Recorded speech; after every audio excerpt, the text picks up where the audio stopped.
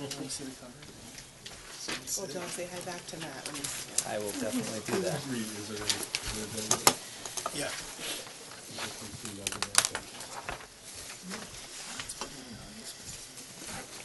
It's a small one, yeah.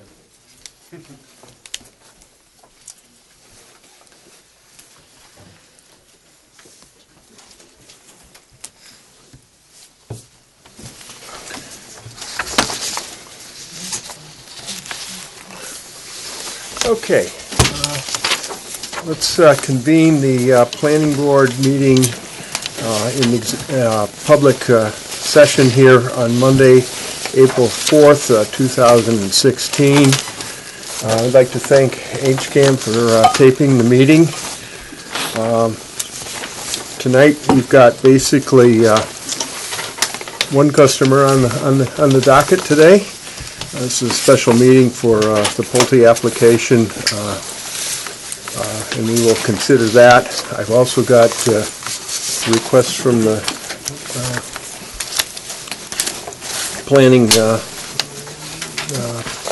from Elaine that we'll consider about removing a couple of warrants from articles from the town meeting article. So without any further ado, I'd like to just open the public hearing for the Northeast, Northwest, and North Club villages at Legacy Farms, which is an application for site plan review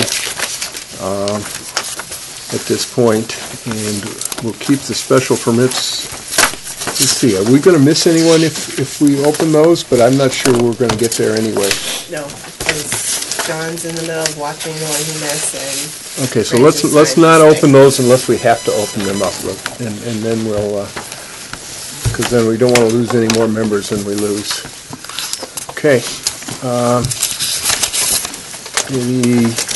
So basically, we were following along on our outline, and we were basically down to, I think we had a couple action items which we probably ought to do with the buildable versus restricted parcels. And I think Mr. McDowell has provided something that I think...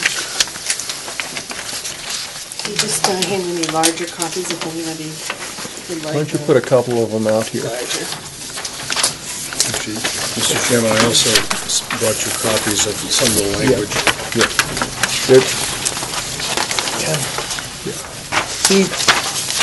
He's reminding us of the language when we did restricted land.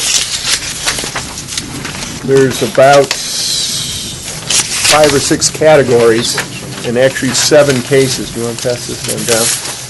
And item 7, there's an exception. It says a total of not more than 30 acres of land which may be restricted for the benefit of landowners within a particular area of the Osmond land. And that restricted land should not include land set aside for road or parking areas that are not accessory to the other restricted land uses.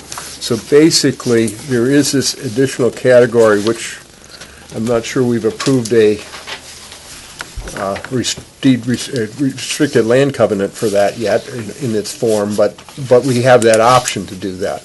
And in actuality, this particular 30 acres probably makes a lot of sense with some of the stuff that we've seen in that area. We didn't do it on the south side, and that's maybe due to oversight rather than anything else. But it might make sense to either remove some of these small parcels or apply this item 7 to some of the other areas that make sense from a Pulte type aspect. For, you got a couple of play yards. Are those play yards that are kind of open to anyone that comes there, or are they open to, going to have a big sign that says restricted for the residents of Pulte North only, or, That is our plan, Mr. Chairman, just to be clear. There is a tot lot that's, just located in the center of the 3 villages, and we do envision that being a private play area tot lot for the use of the homeowners who live in the condominium of these three villages. Where is that located? In the center, just to the east of the Legacy Park, there's a Yeah. triangle type. And we do have a blow-up of that with a snipe that went through Yeah. there. So I think that, that might be, that was probably the best example of what we were thinking about when we set up number 7, of, you're going to have a facility for your residents only, and that's okay. I think we came to a conclusion that these little strips don't make any sense. You might make a sense that if you have land that is completely surrounded by houses, even though it's restricted, ought to be part of that 10 acres too. I think that makes sense. I mean, if you wouldn't feel comfortable walking, let's try this as a test. If you wouldn't feel comfortable walking there, or you would feel uncomfortable having me go walk there when you own the house, then it ought to be maybe Section 7, or it's buildable land. I mean, you can always buildable land in it. I mean, you look at that strip along Phipps Road, there's, I don't know, 20, 30 feet behind the guy's decks. Mr. Chairman, it might make sense, and I think it would be very helpful to the committee, if we took a plan and color-coded what we think might fit that category of 30 acres, and bring that plan back to you, keep that as a sort of a subset of that whole category. Sure. I think we can happily do that for the next meeting. Okay. I mean, I don't know whether you want to use up all 30, you as master No. developer are going to use up whatever. I don't think we'll come anywhere near 30 acres, but I think you bring up a very valid point that these areas that, if it doesn't pass the sort of comfortable test, it probably should be part of that 30 acres. Yeah. If you don't want somebody else trespassing back there, Yeah. then it's more of a restricted area. And maybe color-coded as to which category each one of these is going to be into. I mean,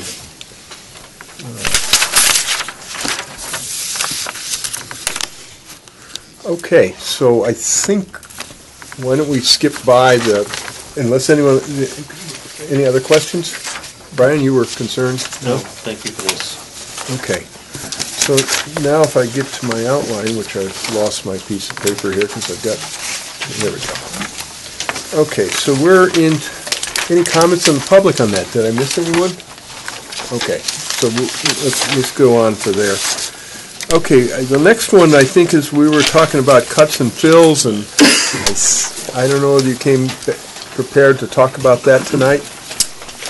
Yeah, I can get into a little bit more of cuts and fills if you like. Yep.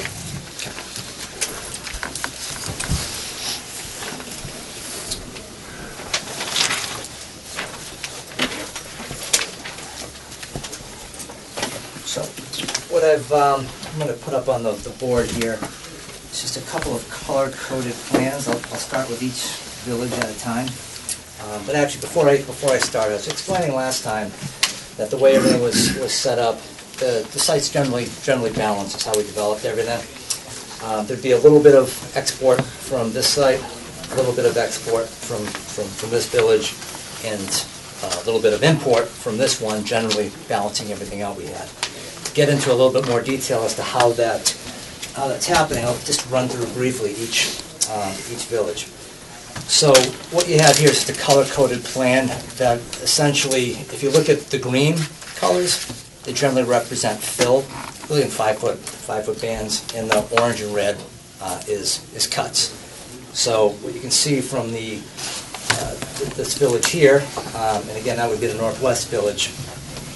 That's the northeast village, Excuse me, clarify. northeast. The northeast village. You'll see that along these areas here, we have some of the orange and red colors. That's where the majority of the cut comes in. The site slopes down to from the front to the back. So you start getting a little bit more of the fill back in here and then back in here. So generally speaking, the majority of the fills are in the 0 to 5 foot range, and the cuts are in that range too. You'll notice some of the deeper cuts are just where we have the foundations. We've actually mapped those out just to really get more of an accurate number. So really that's how this site is put together. And again, we've got the 0 to 5 foot bands here, really to show the differences on either site. Again, the grades are about 462 along the front of the site here, and it heads down to about elevation 425 as you start heading down this way. So again, we're sloping back down into the site. We're kind of cutting into this area as we do that, with the goals to be to really balance the cuts and fills on the overall parcel and within the sites themselves. Okay, so what's the net yards coming out of that site? Because you said that was going somewhere. Yeah, out of this one, I would guess it's about 20,000 yards or so from this particular site here. And that material would be used in the northwest village. That is correct. So The small export. So on this that is side. northeast to northwest, 20K yards. Okay, You're essentially just transferring it. so 20,000 yards, that's 1,000 truckloads. No, 2,000 truckloads. 10 yards a truck? No, maybe more than that. What's a truck? Trucks are about 16, 18 yards. 16? Okay, so it's 1,000 truckloads. So switching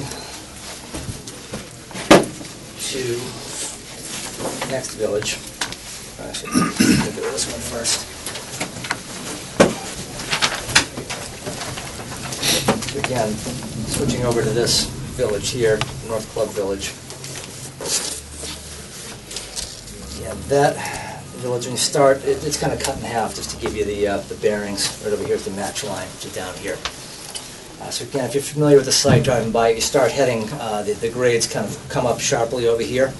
So the way we've designed this, we're trying to get up as high as we can to a high point over here. So you'll notice in this area is where we've got the cuts on the site.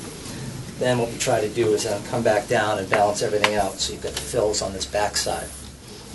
Again, similar, the colors are the same as the last. For every 0 to 5 feet, 5 to 10, that's kind of how it shows. Again, this would be a net cut on the site, and that would then transfer the fill to over here. From a grading standpoint, you're approximately, everything kind of slopes down this way, but you're 434, 444 over in this area, and then it comes up to about 474 over here. So again, we're trying to climb up within the guidelines. They give very specific roadway slopes and all that, and we're well within the guidelines for what's allowed. So taking over at this point here, we come into this village. You'll notice that, take one of these boards off, it's getting a little too full. While you were making that change, you mentioned that the slopes are changing on that one. What is the grade elevation change, or the, like, is it 2 or 3%, 4% grade change? For the roadway? Yeah. The roadway would probably be about 5.5%, 6% at the highest point coming up. So. And what's Ash Street, Ken, coming up? What's the gradient over by? Is it a little bit steeper than that? I don't know. One of the steeper roads is the one off of Spring Street that goes up into that first subdivision on the right as you're going south. Yes. And that's close to 10% over. It's right at kind of at the maximum. Yeah. And that goes up quite a bit. If any of you have driven up Phipps, Yep. the Phipps is probably about 12%. So it'll just kind of give you a basis. So it's about half that height. So 6% is actually very comfortable. Yeah. You try to stay under 9. For sure, you try and stay under 10. Yeah. I think the regulations do allow you to go to 10%, I believe, but It's a tricky run. we are Yeah, below that. Yeah. Your street's My treadmill mill's now at 12.5%. That's pretty impressive. Yeah, it is. A year and a half ago it wasn't. Sorry, but thank you. So this is the essentially the interface point between these two villages, between the North Club and the Northwest Village. So taking over where we left off. So again, as I mentioned, as you were kind of coming up as high as you could to limit the amount of cut that you have over here. So you start doing that, now the land starts really coming back down. So that's where a lot of the fill that we've generated from here and here, that excess material, gets placed under this area. So you'll note we got predominantly the green color in here, as this is mostly fill, short of this section back in here, which we do have some cuts in this area, and then just a tiny bit over here. Again, this was the area where we had a very nice, some natural features of some rock outcroppings and some nice trees in here. So what we really wanted to do was try to keep that natural feature right in here. So I really built around that, as opposed to just kind of clearing that out. Probably would be a little bit easier to build, but I think we thought it would be a nicer feature between these series of homes if we kept that swath of land. And again, the different shades do represent the 5-foot differences. Brian, you had some questions about kind of roadway, and maybe this chart here could kind of... Yeah, I mean, the questions that I had, I know we ran into some issues with roadways in the south side, and we were able to overcome that. We had villages that, I think it was the first village as you're coming down off of East Main, off to the right, was a separate village, and then there was another village south of that, and they ended up getting connected because there were some grading issues. And I guess my thought was, if there were a way to connect this, you don't have these long runs, you know, I mean, it just provides the residents another way to navigate through. It also provides, probably, my guess would be easier entrance and egress for emergency vehicles. I'm not sure I follow your connecting in here, is what you're saying? Right. You have three dead ends, Yeah, and they all hammerhead. So to explain really a little bit more, it's kind of hard to see from this plan, but as you come in here, you've got a boulevard entry located here. At this point here, there's actually a loop that comes around through here. So this is fully connected in this area. So then you have essentially a small dead end here, maybe a few homes here, and then this section over here as well. All of which are below the threshold requirement. I think it was 1,000 feet is what would be essentially the maximum amount that you can have. We are under that on all of those. We actually did have some earlier plans where we looked at making this a much bigger loop. It's kind of hard to see from where you're standing, but there's a significant grade change in here. So I'll do this, and then I'll be able to see better. Yeah, to cut that through essentially would be getting rid of this whole area over here and have to do a significant amount of blasting. We wouldn't be able to save the vegetation that we want to save in there. Yeah. This is one of the areas where we actually have some nice trees within the areas of development. You can see the existing tree line in your white there, but it's a huge swath of woods there, which is, there aren't too many areas like that are on the site. And we have reviewed this with the fire department. We looked very closely. No, I know. I saw the reports, and I saw that he was okay with it. Yeah. I just didn't know if by making a connection it made it easier for turnarounds as opposed to the hammerheads, which can always be tough to negotiate. Yeah, we worked very closely with the fire department. We actually increased the size of these beyond really what the turn template showed, just to give them some additional room and comfort with the maneuverability. So I think it actually does work well, and by connecting that, I think it actually really causes a little bit more harm than good, just from the overall feel of the neighborhood. Hey, John. Mr. Chairman? Yeah, go ahead. If I may. So, John, you might explain the cul-de-sac that we have designed in too. That is true. Again, as we started talking, we've made a lot of changes to these plans, kind of working through design review and whatnot, so we're really accommodating and collecting everything, and we'll be coming back with some revisions to the plans. One of the changes, based on a comment from this board, we wanted to try to get more cul-de-sacs within here. And we actually have a cul-de-sac proposed in this area as opposed to the hammerhead. And we looked at it in some of the other areas. Over here, this one's very small, and it just would require a lot more development out this way, so it didn't quite make sense. But the way it worked out here, for this longer stretch here, there actually is a is a cul-de-sac shown.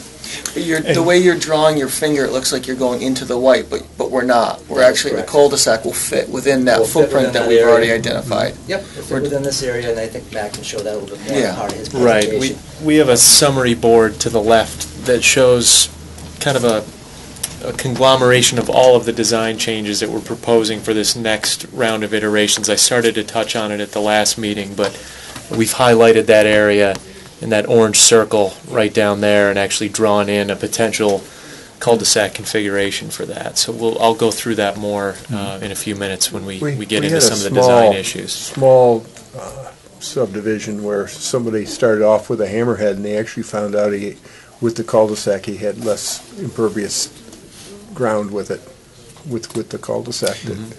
Yeah, we looked at each area specifically. We went around the plan and we identified the area that John pointed to where a cul-de-sac would fit within the land, and we looked at the other areas and what we were proposing and how a cul-de-sac would work there, and for a variety of different reasons they just don't.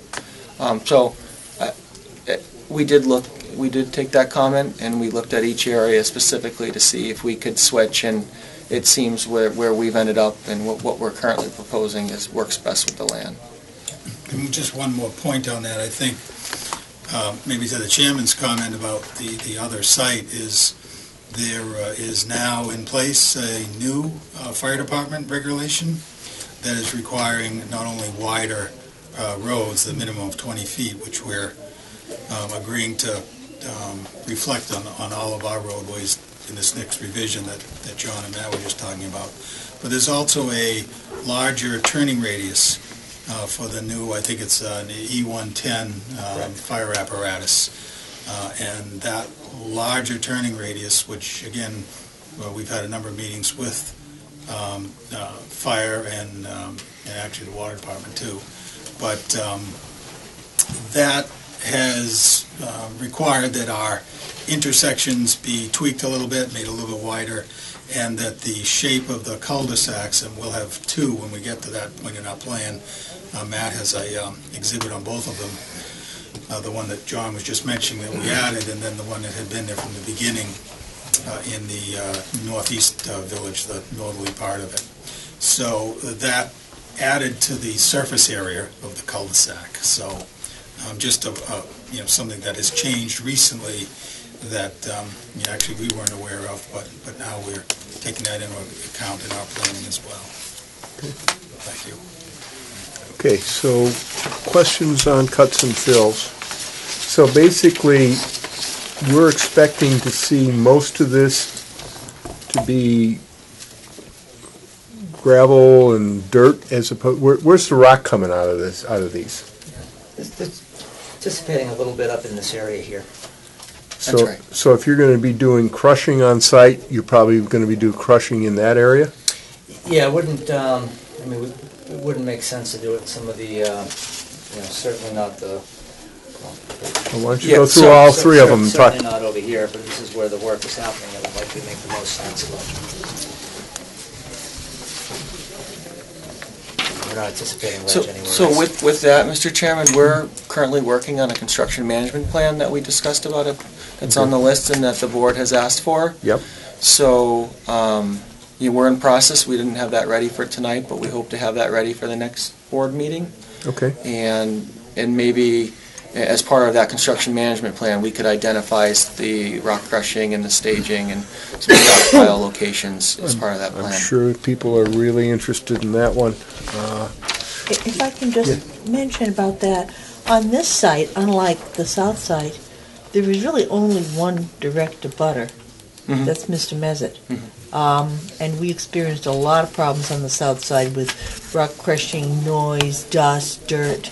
It seemed they put the operation right next to where the abutters were. Out of the whole site, that's where they put it. So I am sensitive to not wanting to move back and forth across the road.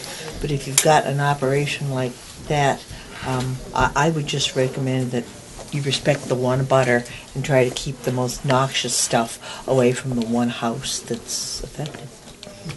We've had those discussions with the Mezets. It's the only house there is. You know, it's There's three. Yeah, but you get close there, you're also gonna be close to Wilson Street too, or if you go the other, I mean, it's, I'm just not saying- to design it, but, There's a lot of land please be there. sensitive, because we are.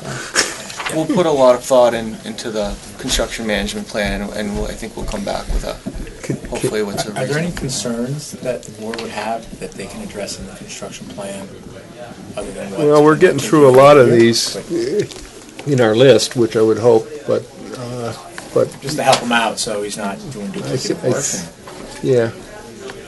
I think, yeah, well, Mr. Chairman. they know all the problems on the south side. I think you bring up a very good point, and Mark and I have had this conversation. He's gonna come up with a preliminary plan. I have a lot of institutional memory about what went on the south side, the good, bad, and the ugly, if you will. So I think before he finishes his plan, I'd like to go through with them to be sensitive to some of the concerns we have on the south side, to make sure that we don't have those concerns on the north side. I think that'd be great. We're not mindful, we are mindful that we'd like it to be done efficiently, because if you can move it once and take care of it once, we're all happy for that, because that will be less noise and whatever, but wherever the rock crushing is, I heard the south side of my house on Ash Street, but, it's also at certain hours, and, but it's part of the making omelets, I guess, again, breaking eggs or something like that. Mr. Chairman, Yes? is it possible to see these plans online? Do you have them? Will they be posted as part of the minutes of the meeting? They should be, yes. Yeah, we can send those to you. To kind of close out the cuts in the fill area for tonight, with this construction management plan, can you put a table summarizing what's going where, just so we just don't have to kind of remember kind of the presentation, but, maybe part of the construction management plan is, for this part, we're going to be moving the 20,000 cubic yards from here to here, and We can definitely do that. And- We'll put some, generally where it's coming from, where it's going. and also if you've got a lot of material coming from off-site too. I don't know what that requirement is. There's some people that have also talked about sensitivity for that. I assume that the access to the site will be off Legacy Farms Road for any material coming through there. Probably not coming from the north side, because big trucks you won't get under the underpass. But I assume you're not going to be using Wilson Street for, We're not anything. intending to use Wilson Street, no. okay. In Phipps Street? I don't believe we're intending to use Phipps Street for any big construction earthwork vehicles, whether there's some pickup trucks or workers that access that area. I mean, we certainly like to keep those options open, but I don't see us bringing trusses or hauling trucks or earthwork trucks up Phipps Street. Okay. We can include that into the management plan. That'd be good. Okay, let's see, let's go on to the next one that we've got on the list. How much land can we work with one time without cover, and how long, and whether seasonal restrictions are needed? We had a tremendous problem with dust blowing on the south side, and I think maybe we can either talk about it tonight in general and just saying we want to greatly reduce the amount of dust. It also seems to me that once you get to a certain point in the fall, you either got to cover it up or, stabilize it in one way or the other. And I mean, we're talking about 100 acres or so here. And, that's, I don't know how many, what number of acres open at a time makes a lot of sense.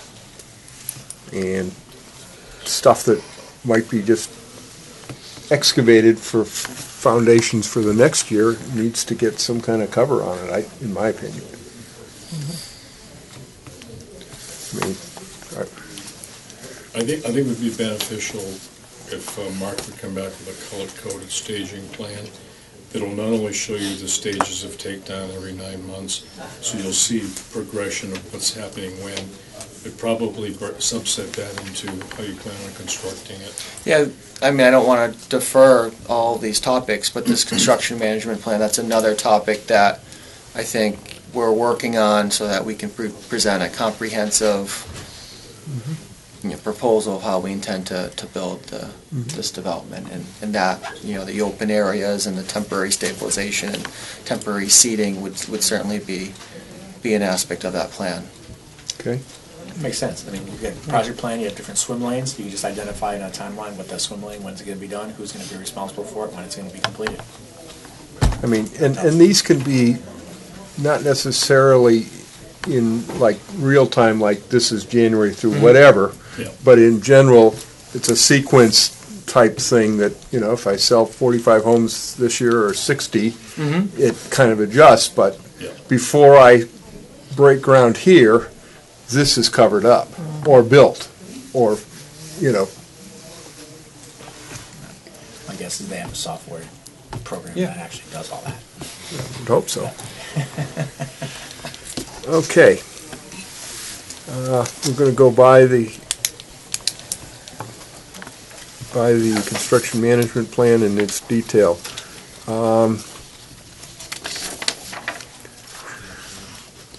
Simplex versus duplexes on the north side. Good or bad design? And this was a philosophical when we wrote the question. And part of the reason that I think we wrote the question is the inherent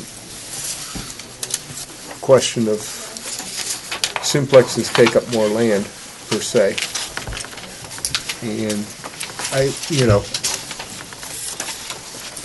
think from the type of living, I like the simplexes on a personal level, so I don't know whether I'm writing this rhetorically or not, but if we end up having a geez, we can't fit it in type of thing, I think that's the first thing that gives. Either simplexes, duplexes, or, maybe the original master plan special permit was looking at quads and things like that. Yeah, go ahead, Claire. Well, I'm not sure what your question is. Are you saying that, geez, we can't fit it in, that they might decide the simplexes wouldn't fit? I thought this was all designed. Well, for example, we've got some trail connections, et cetera, that, if you got to come up with another 100 feet of linear on the road, you get 20 feet per simplex out of the equation like that. So we have an approach to this that we'd love to run through. Okay, go ahead. It sort of ties into a lot of the work we've been doing at the DRB and behind the scenes up to this point that might start to address a lot of the outline concerns that are in this document.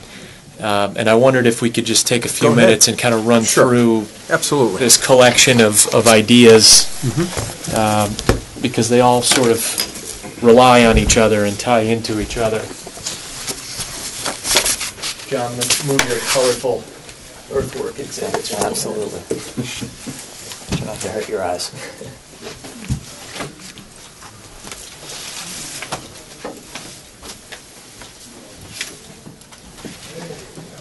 So, to this point, the documents that you've seen, the plans you've seen, we've built in a little bit of flexibility there because the footprints that we're showing for these simplex units and these duplex units are a standard shape and size, but we have some flexibility in which units ultimately get built, some of which are narrower than the ones that are being shown on the plans currently.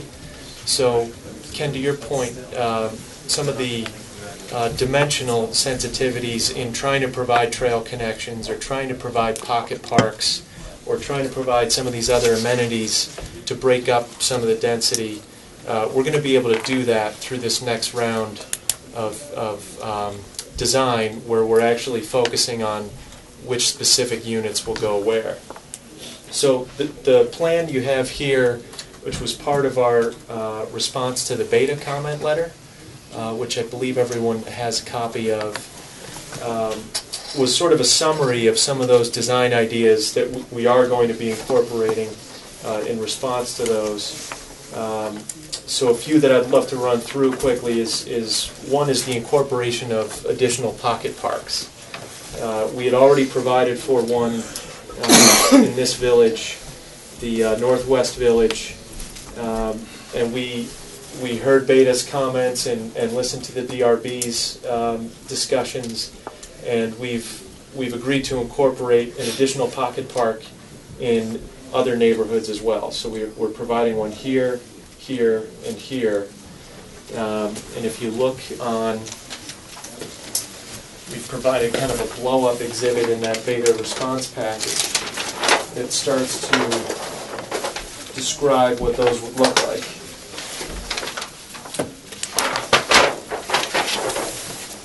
Which is essentially taking a corner such as that or such as this and creating some green space that's open to the public, that's connected by walks that are along the main streets, provides some open lawn area and some seating with shade trees and benches, and then fence and lighting elements that create kind of a little sense of place on some of these corners. So this would be sort of a prototypical design for those other 4 parks that I just mentioned. And through kind of the reshuffling of some of these units a little bit to gain some space where we can, we're going to be able to create these open spaces. So that'll be part of this next. And approximately how large is that little park, mini park? This park is probably about 4,000 square feet or so, right around there. So if I look down the, make it easy for me, right, is that 100 yards going? No, the roadway is 20 feet, so you're talking 20 by 40 by 40 or something? No, I don't know. Yeah, more like 60 by 60, I would say, right around there. Right. Give or take. You know, they could be a little larger or smaller depending on which corner they land on, but you know, that's a 6-foot bench in scale. Okay. Just so to give you an idea of what that. So those buildings are 64 by 60. Right. So that's probably even a little larger than 60 by 60. Probably more like 75 by 75. So it's a gathering point. Yeah. Not a bad Right. thing. Right. A little place to Bigger than walk this around, room. gather, sit. Twice size this one. So that's one of those elements that we'll be incorporating into the next round.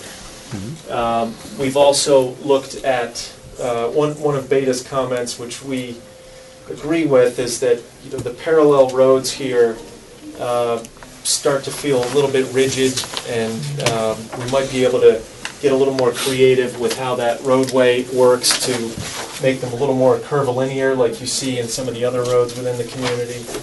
So we're also looking at creating, a little bit more of a curved scenario on these 2 parallel roads right here. You can see the new locations for those homes in pink over the old location in white below.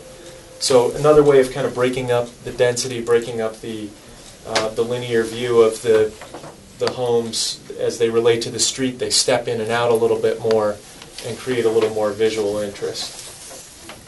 We've also looked at areas where we can stagger some of the homes back. Those are highlighted in these blue areas here.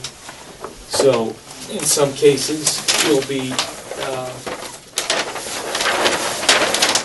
taking houses a little bit further off the street rather than lined up next to each other, so that creates little pockets for additional planting and a little visual relief as you're looking down the roadways. We've identified several locations where we'll be providing that treatment, which are also outlined on this summary plan. John already mentioned. Can you do that on both sides of the street? That was kind of my question, yeah. Oh, good. We're doing that on both sides where we can. Along this side of the street here, we're Well, tight to the grading the that's. board you just showed, I'm sorry, what was that? it was the board you just showed, you had it just on one side? Yep.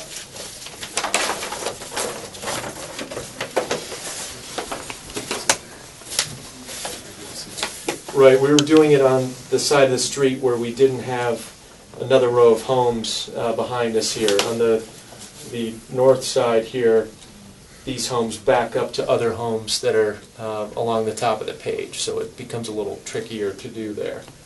But when we get into that level of detail, there are some units that we can use that are a little less deep than the ones we're using here, so we'll be able to provide some of that variation just by changing the unit type in those locations.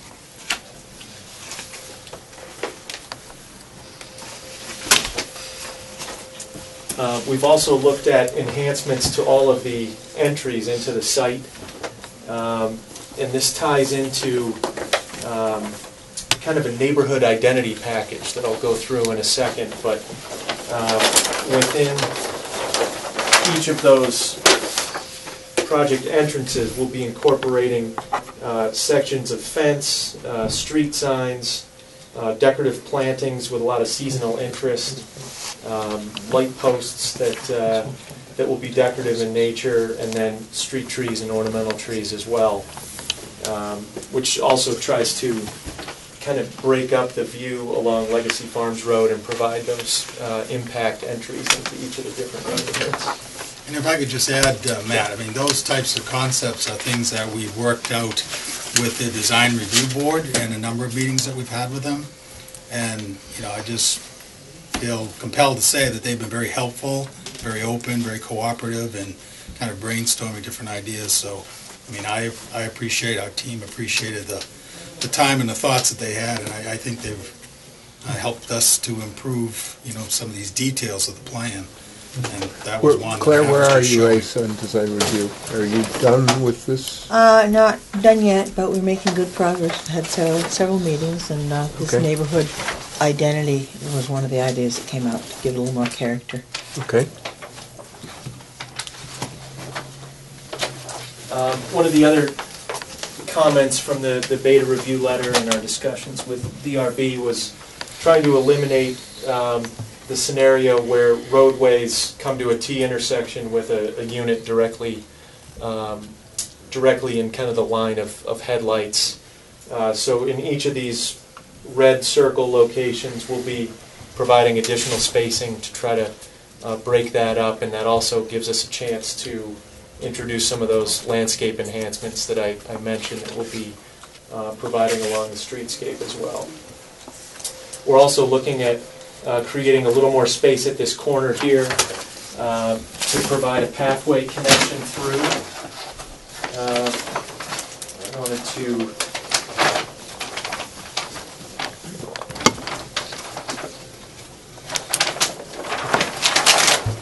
highlight that as well.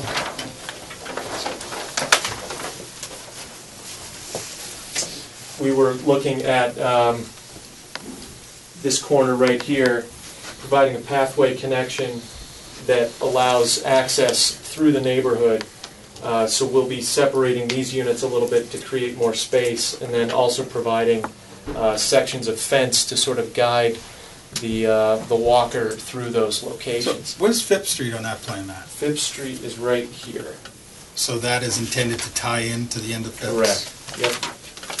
While we're talking about the end of Phipps, what's the possibility of putting the cul-de-sac that I think we've seen for the end of Phipps? And I think there's some talk about I thought it was from either police or fire that.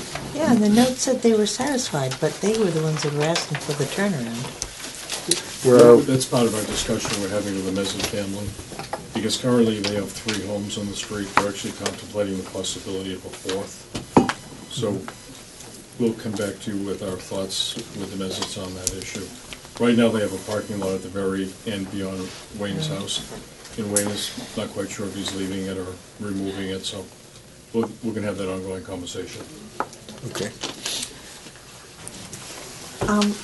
To that point, and talking about the simplexes and all, and I like the fact that you are providing some simplexes, because I think you want to have a variety of products so that you can appeal to a variety of of customers. And in our discussions with Pulte, they explained how their strategy behind some of the groupings that, simplexes kind of want to be with other simplexes. You might want to be in sort of a single-family neighborhood as opposed to a townhouse neighborhood. So that sort of made sense, that you've got the styles sort of clustered. But on that North Club Village, again, I know Mr. Mezet had suggested that where, you do have these single-family homes existing on Phipps Street, there is a bit of a incongruity if this becomes the other neighborhood to have these single families butting up against multifamilies. And on that, you've got a bunch of simplexes that are down at the end of that road, and then they kind of wrap around the other road. Perhaps you could look at continuing that concept of a single-family neighborhood abutting Fifth Street and clustering. Right now the singles are sort of spread out.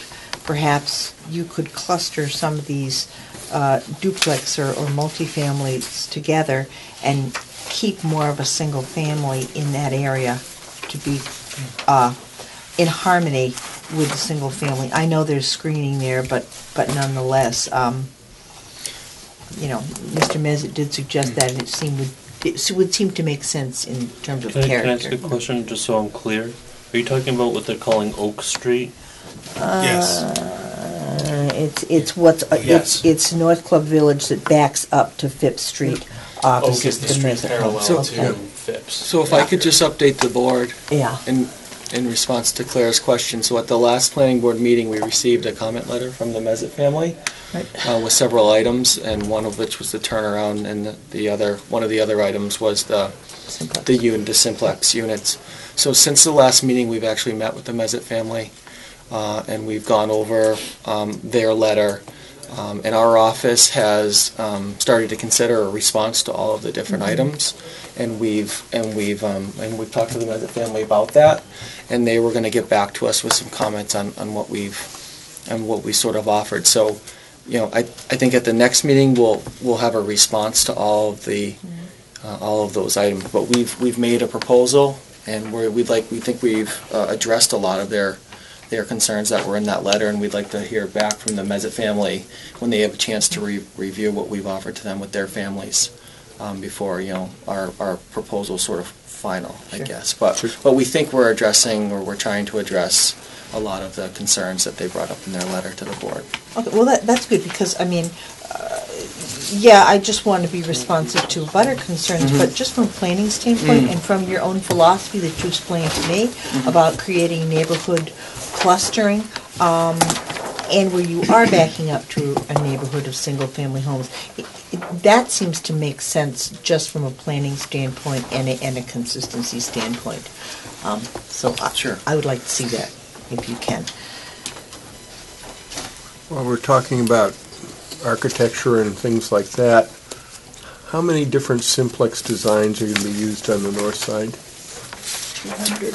We have 7, Mark? Is So, that right?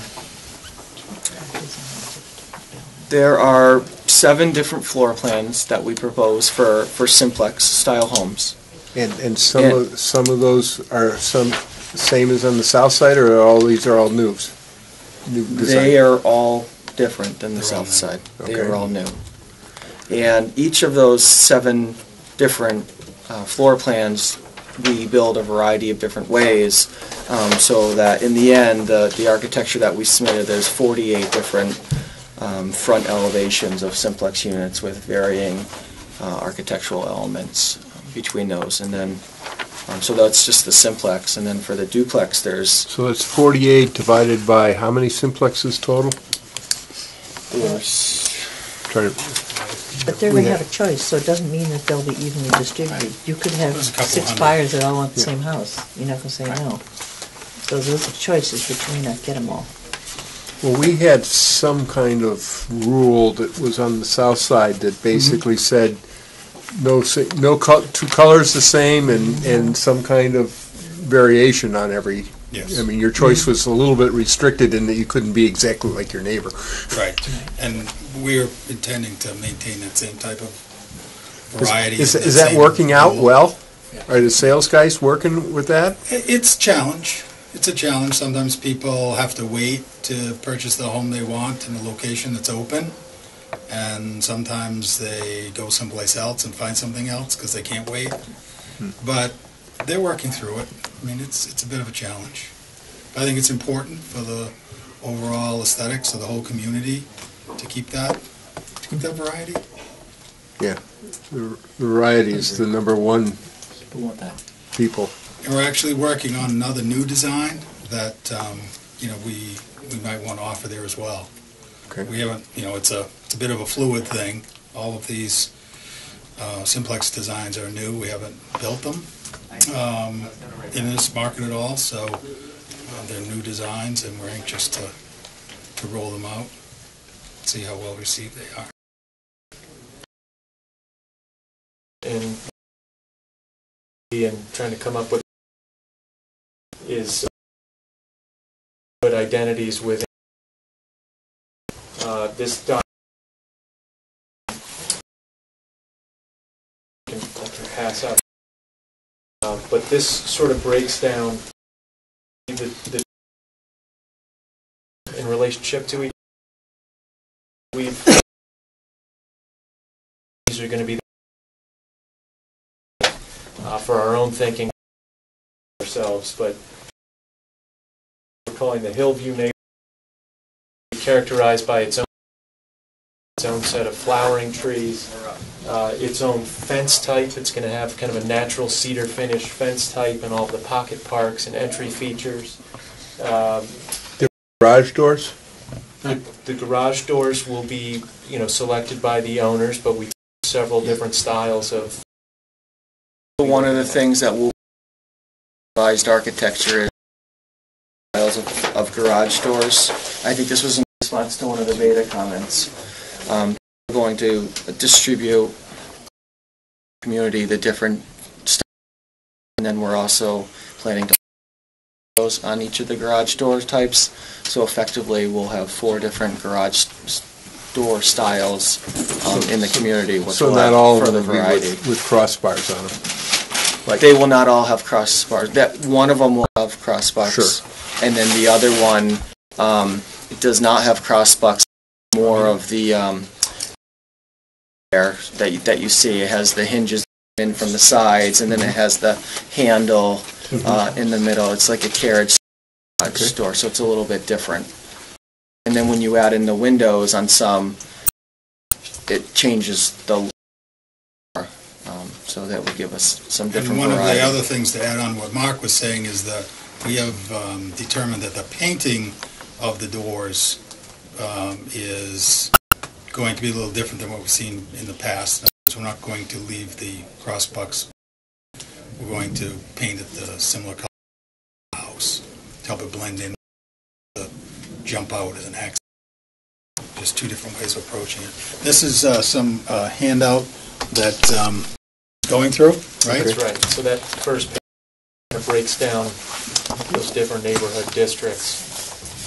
So the first one, the Hillview neighborhood, that would have calorie pears, horse chestnuts, honey locust, and tulip trees, kind of the main street trees. As I said, So which village are you in? Hillcrest, the Hillview neighborhood. So those are the Hill Village. Over there. That's right, the Hill. How village. Just placeholder names. Yeah. Don't hold it against us. But we tried to Like tie Oak in a Street, family Chestnut Street. of site improvements and fixtures that would reinforce a character there. The fencing is split rail cedar, cedar street signs, and cedar posts for the light fixture that would all have that kind of rustic and accent planting at the main entries to these neighborhoods. Flowering material would be in the white family.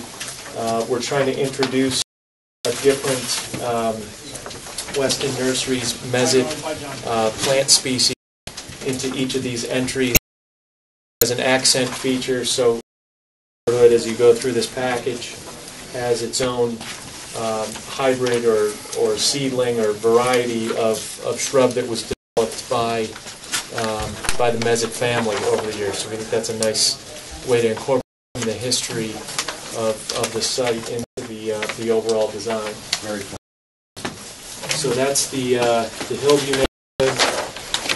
If you look at the neighborhood, purple variety, we use Eastern redbud as an accent. The fencing is the cedar split rail, and the street light and fixture on a wood post, very different style. Look at that up in here. That is Eastwood Acres is purple, the purple plan there. And Matt, I didn't hear what you said. So that would be a cedar fence that we, as opposed to the vinyl? That was a right, and that we received. That's correct. You see those at those entry features that I pointed out, and also in the pocket part. These elements would be incorporated there as well. But just to be clear, at Design a Few, I know we discussed, did you want to have a certain number of that were neighborhood, but I think you said no, you were going to open it up for all or whatever to be limiting certain looks to certain neighborhoods. The housing styles are going to be throughout. Correct? Mm-hmm. It's fair to say right now alternatives, yeah. But right now we're just concerned that we have a very large community plan. Mm-hmm. Obviously, and the time span for construction and sales and occupancy and completion, is a relative time. And aware of, two things. First and foremost, we want to be successful, and the feel of the town, and as residents, and we, in order to do that, it needs to be able to satisfy the marketplace, the buyers that are in our area, in our community. We've been, I feel we've been very successful thus far in needs on the south side with, and we're a different palette. However, I think we feel it's important anyway to have the simplex and the duplex and the number of varieties that we have, and to maintain quality so that we don't come grinding to a halt with a particular, if we make too cemented and too restricted in the location or how or that might it might not give us the flexibility to apply the market. So if you sense that you kind of reluctant to say, house 7, elevation B is going to go here, and elevation C will be right here. That's for it. It's and it's driven by that, the kind of to be flexible enough so that we can shift to change with the marketplace, and we know it's changeable because we've seen that in the past, and we know we are in the economic cycle now. As much as Let me make. I'm lost. Sorry. Go ahead. Right. I want to hear comments to review plans, and you say you want to fit in with the town. That's what we're both here for. And you're looking for a certain level of flexibility.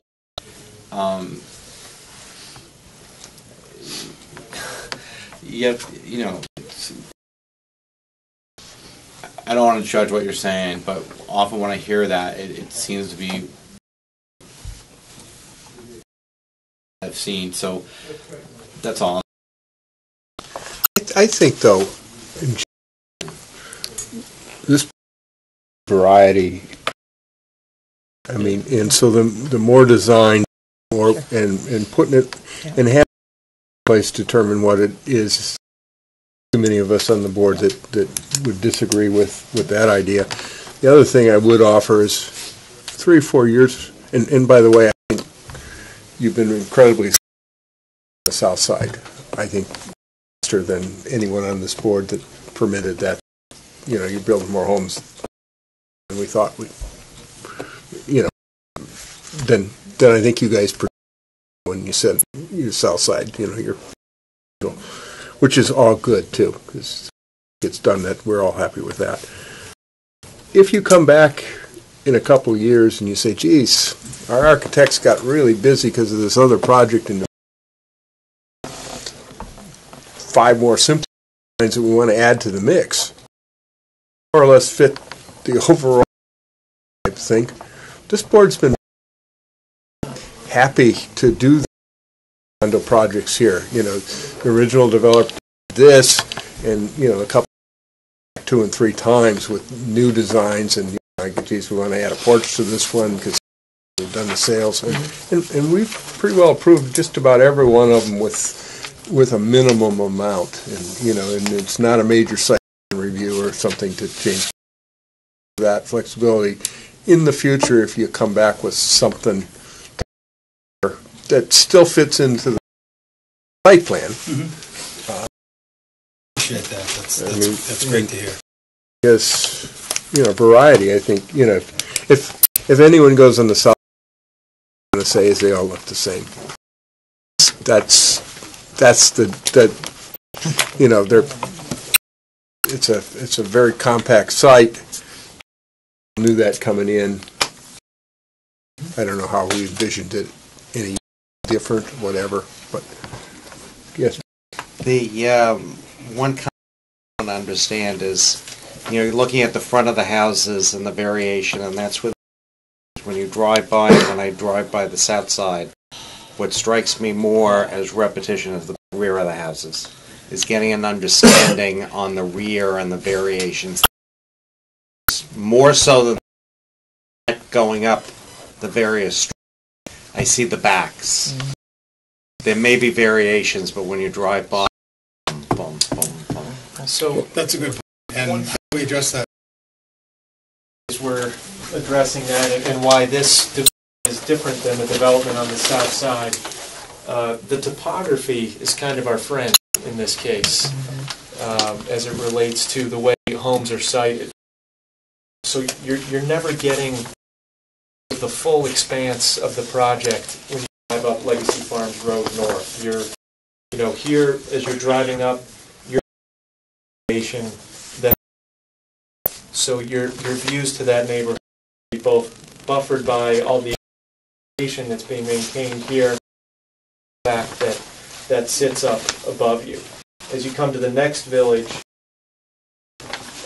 cascading down. It's not level, it's stepping down the hillside. So again, you're not getting a view of the entire neighborhood, and we're maintaining existing vegetation zone and also enhancing it with screen planting. And then as you get to this is also not at the same level as Legacy Farms. Topography is really serving to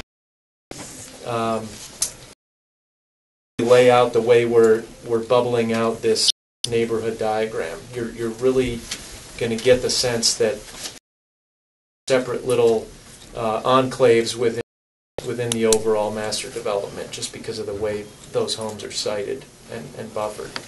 And I think just so to that's add, part of it. Just to add to that, your neighborhood there where the units are perhaps the closest to the Legacy Farm North Road, we're proposing a significant along there right off the bat. We've been looking at the possibility of facilitating, enhancing that with a berm. A berm combines sort of a serpentine effect berm with the landscape to really address it. Because we are very to what you brought up, and we know exactly what you mean. I think too, didn't you on those rear elevations architecture with some windows, and I seem to recall looking at the elevations and the rear sides were had a lot more visual interest than the The ones that And the we've ones in the designed for south. the north. Yes, yes. Can I make a comment? Go ahead. I want to, Ken, you really summarized, say off, I didn't really do a really good job. I totally agree with, and it summarizes my feelings on this project. Okay. And then you guys are saying about, you are paying some attention to variation in design. I really appreciate what you're saying. It might be helpful to us to see, is it a landscape painting or illustration? This is what it will look like when it's done. Now that we've done this, it's going to look like. So we can see it different angles. Because on the south side, when you're driving down Clinton Street, and this, I think, more attention to these details, but it would help us. I think a couple things that might help visualize it for us is maybe a couple down the hill on a couple of these pieces, so we can kind of see. Absolutely, we've actually done You got that the- in response to the, Beta had that same comment. Okay. And we did create some of those. They'd be in the package that we had received from It wasn't tonight's package that Yep. we just handed out. that one, but I do have Previous one. copies. Well, we might I be. do, yeah. We might be better off. Well, we can do some of that tonight, but we that when you present the final version next, or the updated plans. Sure. Yeah. Sure, that's fine. But I think if Ken said, Matt has it right there, he could just a minute. I can show you now. Okay. I'd be glad to really quickly, If you don't but his request was that we provide looking from Franklin Road up into the project, so you know what it looks like from the street. And really, it's a trick very much. So this is the pre-development view, looking right where it would be sitting in this red circle, looking up at the end of Oak Street right here. So that direction, that's in the after view. You can see made the houses in there in 3D in their proper location, and we had to actually post back the existing vegetation. You could see where those actually sit, but the real view from the road, these would be screened by this existing vegetation. After view are essentially exactly the same. When you go, meaning remains. The vegetation remains. We just faded it back Got in it. this illustration to show you where the house actually sit in relation to that view. So that screening is actually, you can see all of that existing vegetation. It really is all the way up. Your first view in this neighborhood really isn't until you get in North Street right here that you'd actually be able to see. But even then, we're going to be providing, along with the street trees that are the Legacy Farms Road, we are also providing additional evergreen screening at the backs of those homes once that tree cover is no longer in your view. Our proposed evergreen tree cover picks up there. So that was one of the requests, was to provide that perspective view. And then sections which are in your package as well, not what I just handed out, but it would have come with the beta comment.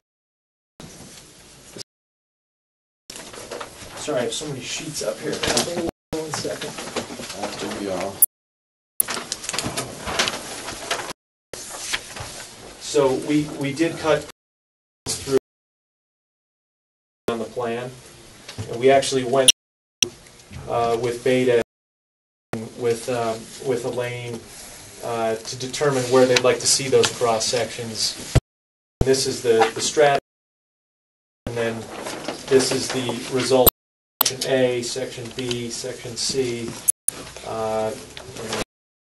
through F. So A is through Village here. Shows the change in grade. It shows the roadways, Birch Street, and then down to the property line here, and then the solar farm and the Mezzo's land down there. Section B is this one right here. It's cut through the section through our proposed homes on either side, and then the distance down to East Main Street is actually almost 2,000 feet, so it's a ways away. Section C is to you. So these are the last homes on this little hammerhead extension here, and then it's existing grade and existing vegetation to Franklin Road. This is the tree cover that you basically to see the homes up at the top of the hill.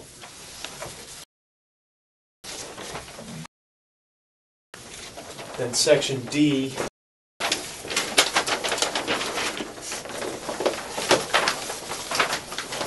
Section D is right through here, and this is the Mezzo property back here, and then these are our first homes along Oak Street, the landscape buffer,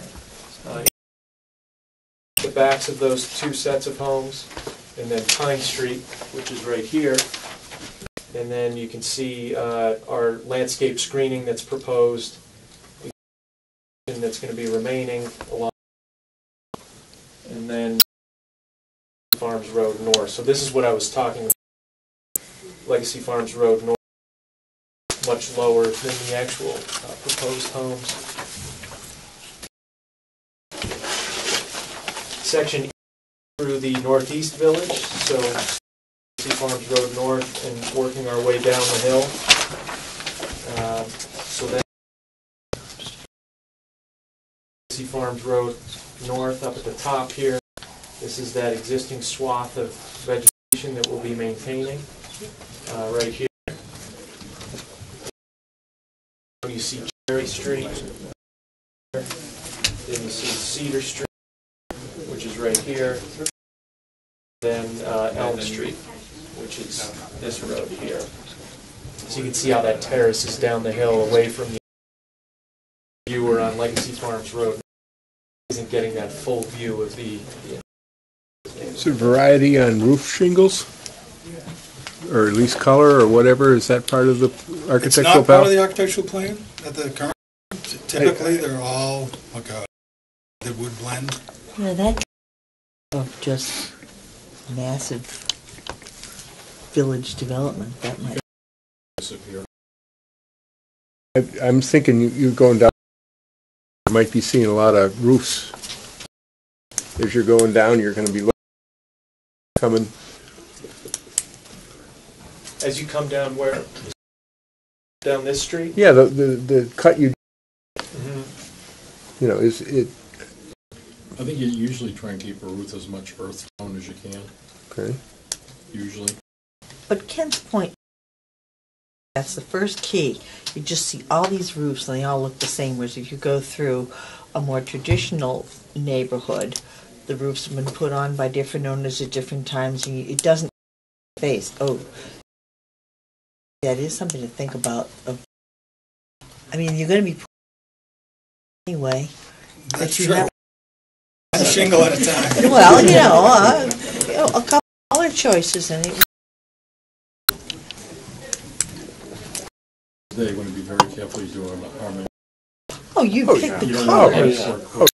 You know, if you pick a tan house, you get this shingle and the brown or whatever. You know, I'm not to fix colors. I'm not even allowed to do that at home. It's also that solution because the darker the shingle, the more efficient heat and. Okay. Let's. And then the last section was just through this neighborhood right here. So same situation, Legacy Farm High, and then development terraces away from you. Because, particularly that, I'm thinking I'm going to be seeing roofs, the ones in the bottom. That's my view from the top. Draw a line through, you Yeah, wouldn't see I them just all. don't know if you see through this house, those roofs. Okay. Your view's kind of blocked by the screening. Okay, that we're but putting when I'm along going that. down the... If you're coming down here, a look at it at that street, but from kind of the Legacy Farms roadside. For public, I'm also concerned about all the new people, residents for us in the future.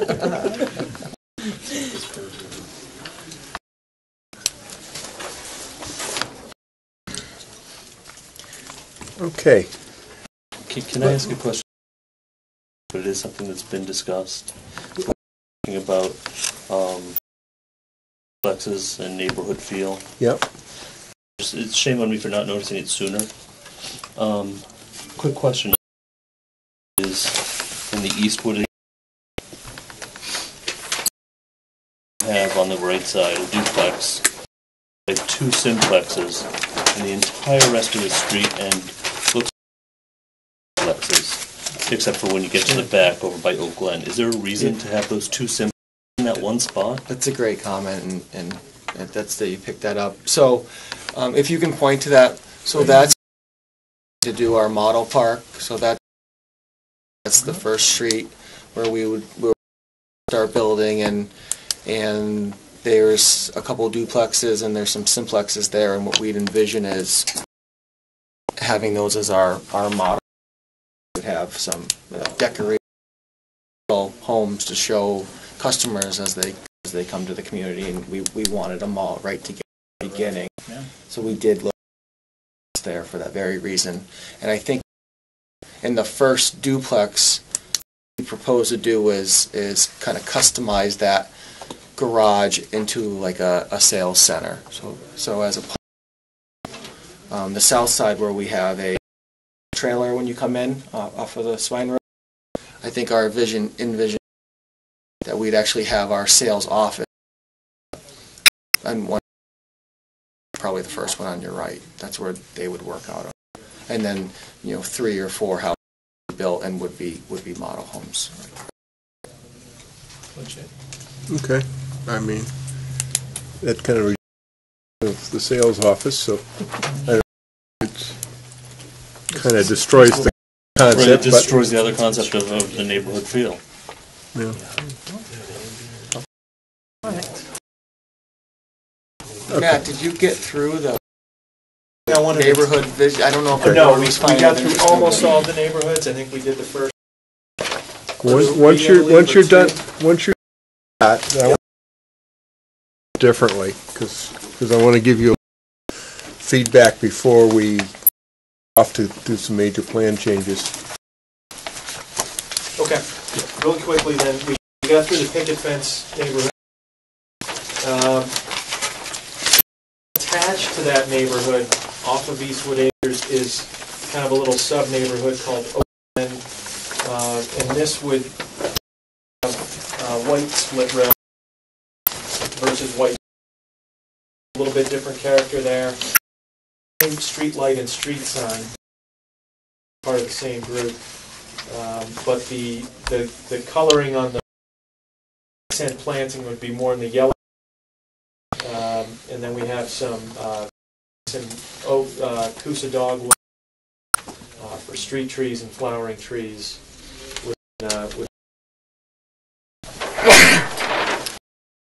Moving on to Ridgecrest, the purple bubble right here. North Club Village, yeah. Right. So the trees we're looking at: sugar maple, river birch, willow, zelkova, and then flowering crab. The street lighting is more in the black ornamental range. An acorn fixture with a on it. This is similar to what you see the South Village, with the street sign attached right to the light post, and then characterized black picket fence. black aluminum picket fence. And then lastly,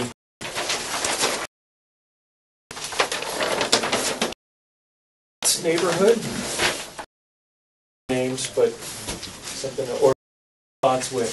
So we're incorporating some stone elements into. So at the Pocket Park is kind of the entry to the neighborhood. There's a stone wall feature, like a Roman wall, like you see in this photo here, that's on both sides of the as well as at entry features on either side that goes back into the neighborhood. And then the street light is more of a lantern fixture on the black post, and the flowering more in the purple to pink range. Looking at Purple Beech for trees, Sergeant Cherry for the street trees there. So these shrubs and trees get incorporated into the common areas, into the Pocket Park, into the street tree path that's already part of the plans, but we're going to be kind of grouping these by neighborhood as we move on. And then lastly, we're also looking at streetscape in some of these areas where we're going to a bit and provide not just trees along the sides of the road, but little pockets of planting. And some copies of this that you can pass out to you all. But we've gone through each of the neighborhoods, identified locations for a couple of different prototypical planting treatments here. So just upright evergreens and ornamental grasses that kind of break up that view down the corridor. Areas where you see type A in these, yes. Okay, sure. You'll see a treatment like this, and then for area B, where we have a little more space, you'll see a larger plant bed with some ornamental shrubs, some upright evergreens, even a larger, 6-foot evergreen shrub as well. To try to incorporate some additional interest in those roadways where we've got some opportunity to do so. I'm sorry, what was your question? My question is for Eastwood Acres, as far as the trees, there's existing trees I see on your. Yep. These are additional bushes and trees. That's right. Let's change directions a little bit. There were some concerns by some members. I think somebody must have hit me with this. I think it might have been Brian. Concern that you've got some of these neighborhoods that are pretty well in and out by one road. Oh, I was actually just talking to mention it again.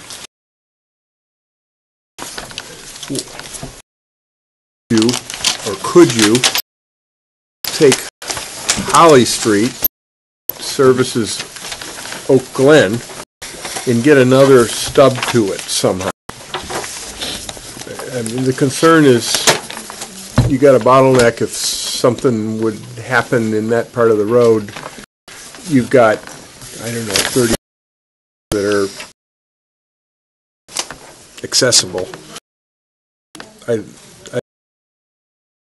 Cul-de-sac, while it looks kind of interesting and neat, it's a lot of homes on a cul-de-sac. Maybe connecting it back to Chestnut Street might make it a safer from a traffic. That's kind of. And then kind of talked about the Ridgecrest is functioning, 2 streets down to Legacy. That's in pretty good shape.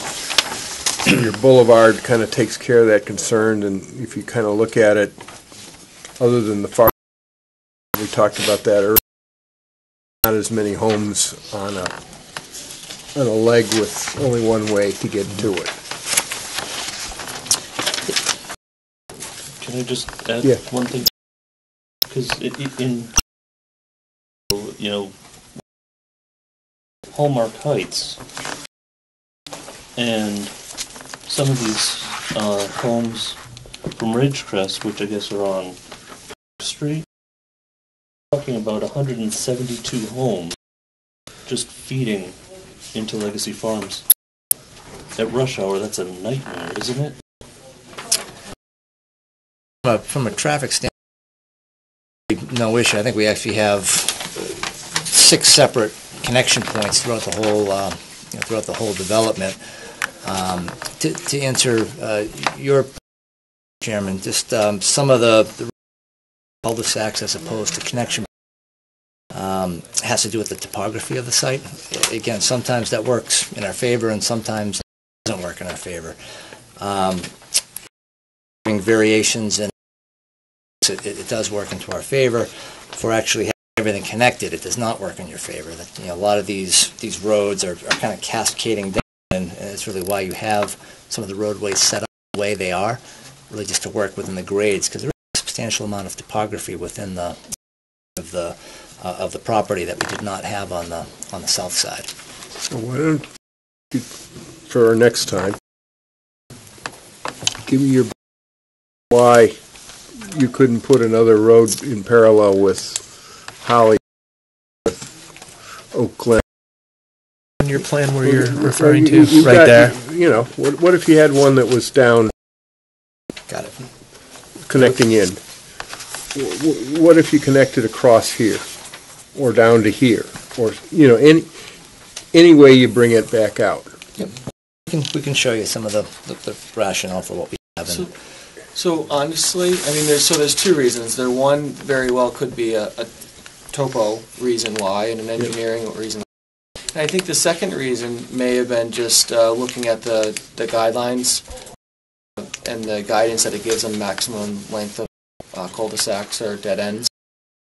Knowing that when we laid this out with the requirement. So I think that's probably one of the guidance. If we were doing 1,000 foot on most cul guidelines are different for everywhere else, we'd be 10 units, I believe, is our bylaw. So that's our rationale, is more on a safety aspect. What happens if there is a blockage? Not that there usually is one, but occasionally we've had streets that have washed out. Well, usually not a pole down on a tree, but so we tried the risk. That's not to say that this board might be convinced into it, but we'd like to be shown that one doesn't work better. In your own mind, you already kind of maybe made all these trade-offs, but we certainly looked at iterations to get to this point, but we'd be glad to share that thinking with you, for sure. Or maybe back up to Legacy Farms Road. Getting, and I'd like you to kind of do a little bit of traffic work to these intersections, Legacy Farms Road North, to see, tell me what 2 times would be expected. It's all the same single-family type home, so it's once you do one, you've done it. You just have to add the numbers a little differently. But I'm sure there's a lot of traffic information that's already available on Legacy Farms Road North, so I'm just overlaying that on there. I think in this layout of our streets, if I kind of remember the drawings correctly, at each of the entrances you have a pole, 1 or 2 cars or 3 cars, or that, which I think was parking. Yeah, we were asked to incorporate that.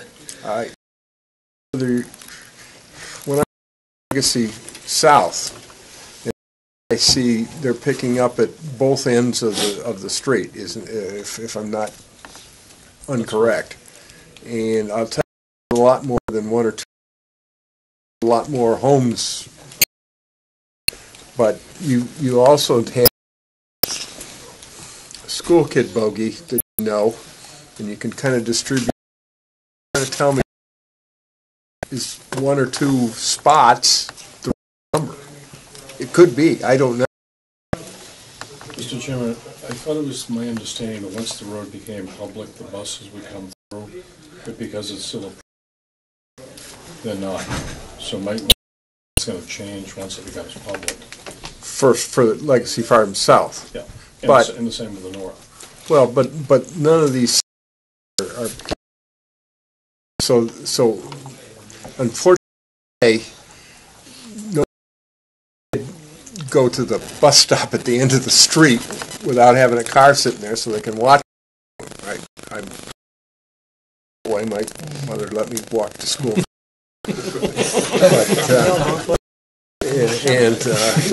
You know, maybe that's my problem today, but without their parents.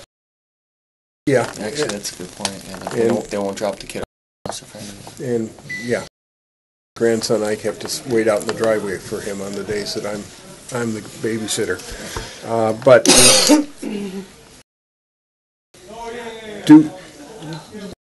is what we're designing prove to me that it's enough? Yeah. So, quick question. Kind of to this point, do you think there's a possibility that the school buses would do some of these roads, other than Legacy Farm North? I mean, why wouldn't they? Other than the fact that they're not accepted town roads. A lot of this. Assuming there's. I don't think they usually go. Why don't you talk to the school department about what their policy is? I mean, we don't care. There's a cost factor, I would imagine, but I would think it would be safer for the kids. I mean, you'd be looping off the road, but if you went in, also might take them off. Particularly if everyone expects it to be dropped off at each drive. Ridiculous too, but. What was the anticipated number of school kids that were going to be produced by condos in the 2 bedrooms? It wasn't going to put a lot of kids in. Right, and we're right in line with those numbers, but I think the concept is, if you have 1 kid or 10 kids, the bus is still going to come. Well, yeah, I'm just saying, how many do you think are here? It's not going to be worth all the way down into this if there's only kids. What are the corresponding numbers projected for this north parcel on kids? Why don't we presentation on that, or at least written would be, we can read it and then we won't spend as much time. We can give you that. Parking on Legacy Farms, they could throw road where they live, like they do now. You see them parked outside Curtis Road in the bus stops on 135. That's what we provided, is some spaces at the ends of those. Yeah, there's spaces at each end. My question is it enough? A bunch of It's 2 and 3, units, right? Is that what we have? Yeah, 2s and 3s for each one. 2 or 3 the right number? What I'm asking. Well, we can look at it a little more. These are public, they're not streets that meet the guidelines. You can always pull over to the curb on it. I mean, they're not bad. Well, right now, to the grass. If you look at Legacy Farms Road north and south, no, we're I'm on the talking grass. about the side roads. Are they so narrow that a parent can't They're pull up 20 to wait feet for wide. the kid and pull over to the They're edge? 20 feet wide. I don't think you're going to be able to park out on the street. It's live parking. It's not, I mean, so that is a good point, and I think it's a balancing act. So we've provided 2 or 3 parallel parking spaces at each of the 6 entrances to Legacy Farms North in response to the comment. But to go and add more and add all that impervious area and create a boulevard of pavement going into each of the entrances, before we did that, I think we just go back to the typical way that it's done everywhere in town, and you just pull over on the side of the road and you're there for a few minutes, and then the bus comes and you leave. Before we go and add this huge bus parking lane on all of these entrances, I think that would be that would be interesting. We don't envision any parking on Legacy Farms Road North, period. No, these are on the private drives that go in. I know, but I mean, that's your guideline. The guys aren't going to be allowed to park on the sides of that street, because it's not wide enough and it's going 35 miles an hour, if I remember correctly. It's posted. But a 20-foot wide side road is certainly wide enough for a car to pull over and live parking, and another car coming down to get around. We're not talking about a parking place where you lock your car, take the keys, and leave. We're talking about people sitting in the car. You're in the car for 5 minutes. Let's have them study how many cars you expect to be based on the school kids in each one of these villages, and see if you got enough spots. Right, and then find out from the school whether or not they can actually go down on some of these private ways or not. That's- Because, like on Hallmark Heights, you've got 130 homes, give or take. My math's probably off. Better not have 130 kids. Well, I mean, I guess my No, point is, there's a lot of There's the earlier There's a lot of bus, there's the later simplexes. bus, different Different grades. grades, yeah. it's just kinda- something to take into consideration, that's all. But the model, I mean, stuff goes wrong, but the whole concept behind this entire model for the OSMUD was that the configuration was going to limit the number of school children it produced. You're not going to have, just because you've got 130 units, you're not going to have 130 or 260 kids. No, So, I'm you know, trying to I remember want what the number is overkill. on Because the this south was side not so far. supposed to be a big school-age community development. Right now, the numbers are in line with our projections. Right, for there, the apartment complexes were higher than our projections by some. The homes are actually less than projections. Okay. The apartments are more than projections. Okay. And I think that's frankly because of the 25% affordable. Okay. By the way, I think we get another update from the school school department in the spring. And, you know, we had one in the fall. We probably are getting close to an update, so maybe you can get that. Frank? I have a couple quick comments. I'm against any of the hammerheads. I do appreciate that you guys run a rotary back in there, but I would like to see the other two hammerheads that I see here just somehow resolve into a cul-de-sac. Based on what I'm seeing in the response from the fire department, I'm also thinking that with the graphics and the turnaround space, I'm thinking maybe not allow parking in the cul-de-sacs because it looks pretty tight from when they have the green line for the body of the vehicles. It looks it's right up against one of the cars that's in their just depiction. I also want to agree with Ken very much about not having only one entrance or outlet to any of the smaller sections of the map. So Hillview, definitely I would like to see that cul-de-sac maybe be extended to all the way to the main road or to the side road. Oakland, I would like to see another connection to Eastwood. I think that could happen, moving some houses around easily. And then Ridgecrest would be the hammerhead, and Hallmark Heights would be the other hammerhead. So I would like to see those improvements. So I asked a question of that on the hammerhead versus the circular. I mean, you've gone through the fire chief on that, and he's Absolutely okay with I'm that.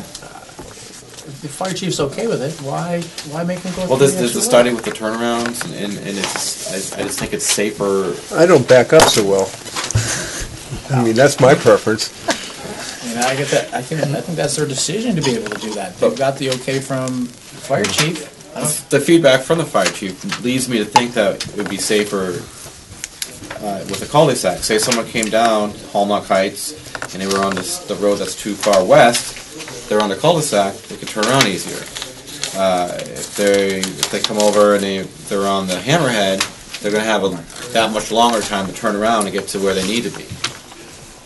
But he said it's okay. So, yeah, So again, can I just, if I Yeah, may, go can I ahead. just add a point to that, a thought to that? Just a quick point. I don't know if it'll be helpful, but when you look at Hallmark Heights, we did incorporate the cul-de-sac Sure. here as opposed to the Hammerhead, and Which I like. Thank you. and you know, we like that too, because there are a number of homes and it is a little bit longer. But when you're talking about what we're calling Drive B and the end of Juniper Street here, typically in a little common driveway like these short, 100 or 200 long driveways with 8 homes on it or 6 homes on it, we typically don't propose, in the past, we, a fire apparatus turnaround feature, but sometimes you just have a little like residential turnaround at a little thing like that. But because of the new fire department access rules that Rita mentioned earlier, these we've incorporated these in, and the fire department required those. But I mean, those are only a couple hundred feet long, and there's only a few houses on those roads. So to have I think the full hammerheads that you have on the south side near the wastewater treatment plant, number one, look like hell. I mean, that's where all the Norway maples got moved to try to screen them. But I think they're elevated, they fall off on a bunch of rocks. I think those just look, that to me was a lesson learned on the south side, because I know I didn't fight hard enough on those hammerheads. I mean, I think that area looks not so good. Next time you're driving through, take a look at it. Okay. I mean, okay, let's see. We've got, what would be best to try to go through this general section here?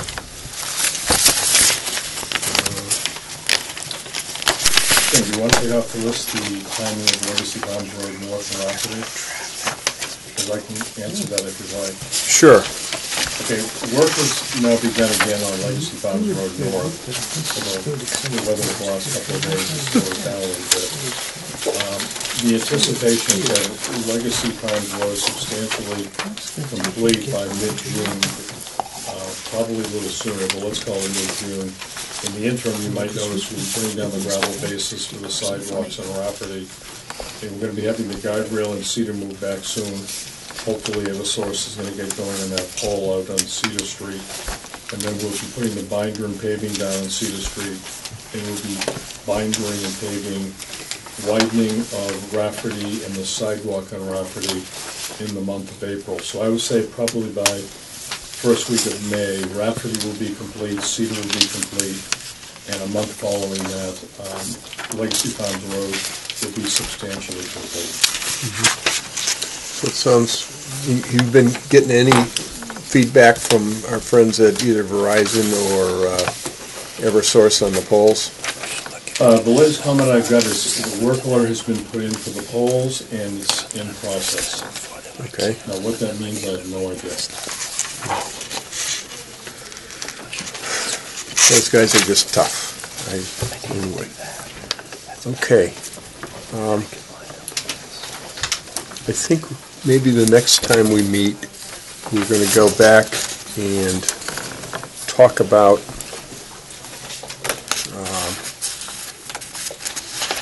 all this revised plan. I think it's time to go through that, and then we'll hit each of the villages. We'll have a construction management plan, but we'll lead off with the revised plan, and then get the construction management plan and take all the input we've gotten so far and try to see where we're at. A couple things I want to talk about. We received a plot plan for the north parcel today, I think. Talk with either Elaine or Jennifer. I think you got a lot more work to do. I have more copies if I That one came in today. We weren't quite sure exactly what you wanted. Well, I think we're looking for a plan of how those 60-something acres are going to get, as a minimum which roads get taken out and what they get put back with. You know, what roads, are you gonna keep the road in for a trail as it is, or are you gonna grind up all the asphalt and kind of reclaim it and put it in a 4-foot trail or 5-foot trail of, you know, ground up asphalt or whatever's there, or stone? Or? I think what might be helpful is we can give you a Google aerial of that whole parcel and mark it on the Google aerial, probably take one that with the leaves are off the trees so you can see it more clearly. That would work a lot. And I think what we can do is we can identify all the roads on that plan. This road goes, this road gets ground and pulverized, this area becomes a meadow, this area becomes a woodland. We can give you a much more detailed plan. And then We'll have that for your next meeting. And then some narrative as to when does it happen. We can give you all that next meeting. Okay, and, you know, if you got construction management does include a haul road across that, you gotta talk, you know, we want to define the haul road to be pretty tight, you know.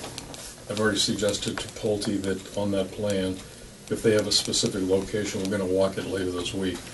Very specifically located in that plan where it is and they can't deviate.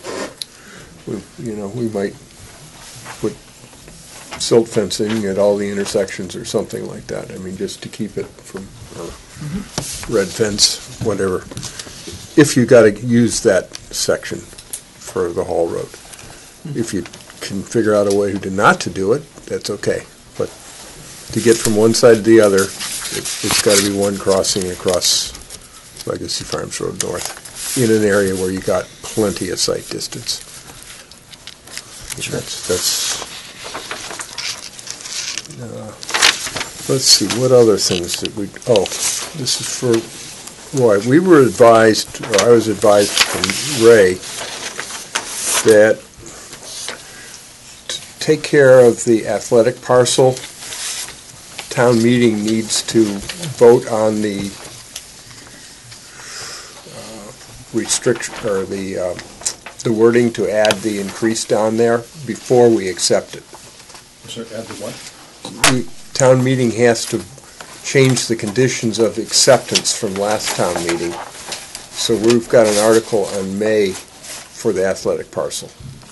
So while we haven't spent a lot of time with that, we've also taken the words and given it to our friends at Park and Rec and the 26.2 Foundation, just so that they see it before we go off and change the words. And hopefully maybe they will discuss it at one of their meetings and come back to us and not be surprised. That's to them last Wednesday, I believe, so. Yeah.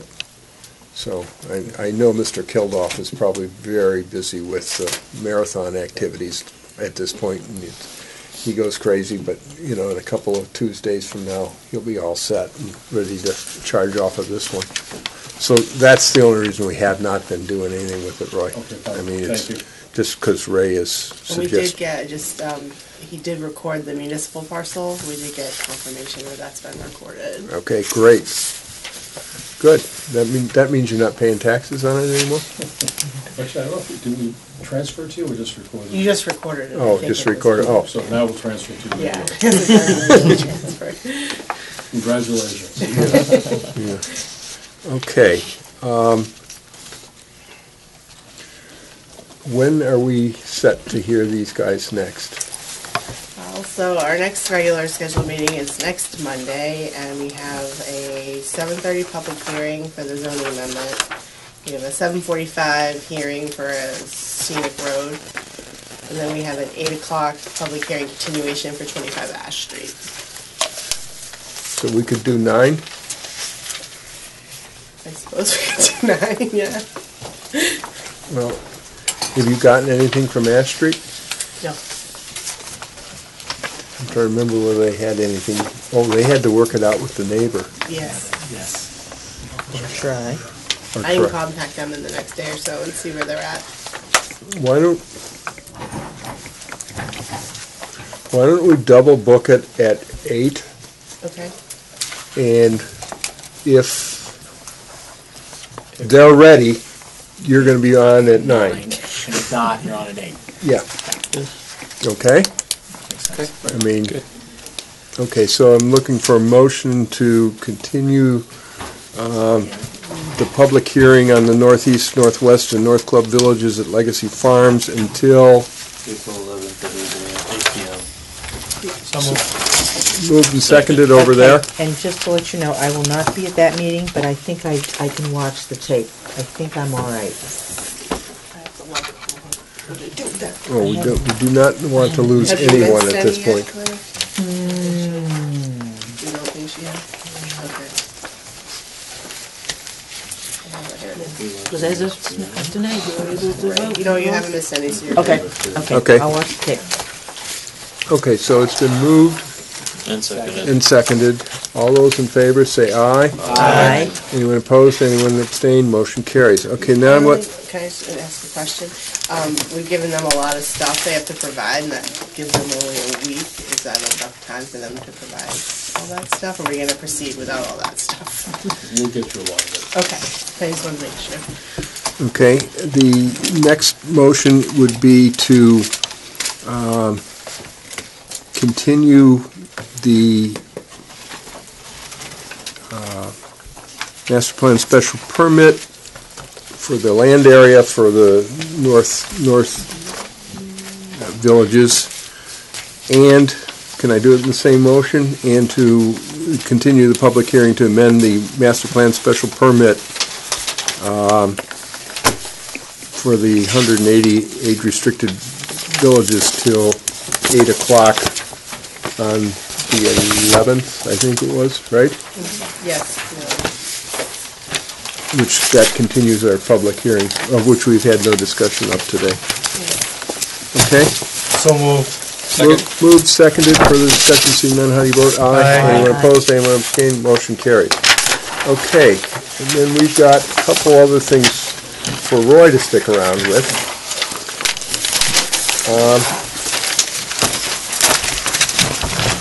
Roy, can you tell us a little bit about the sidewalk in front of the Mezich property on East Yes. Main Street? Thank you. Yes, actually, I had a meeting on site last Friday with John Westerling, and John and I laid out the sidewalk starting at the bronze statue in front of Western Nurseries and continuing the walkway pretty much mostly on our property or adjacent to the town's property up to where Roger Mezich's property starts. So that's been laid out. John, I think it looks great. So if you have it, it's been staked out. So if you want to take a walk and look at it, please do so. So Yes, it's on Legacy Farms Road. No, it's on East Main Street. East Main Street, in Right, front of the historic house. Correct. In front of 83 East Main Street. Right, but it doesn't go up Franklin Road. We're just No, talking no, East Franklin Main Road is a separate Street. sidewalk. Okay, yeah. So it goes along East Main Street, it goes to just beyond 83 East Main, and that's when I had a little bit of a quandary in that we wanted to meander down on Roger's property, and Roger was resistant to it. So John, actually, it was John's idea, he came up with a good idea, in that if we had a berm, starting where Roger's property is, and we run that berm literally down to where the sidewalk ends now, along parallel to the fog line on the street, we have enough room between the berm and the guardrail to put the sidewalk.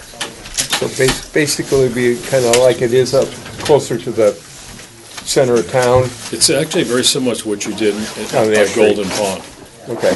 Very similar. Yeah. And the nice thing about that is we don't cut one single tree down. Otherwise, if we did otherwise, we'd be cutting probably 150 trees down.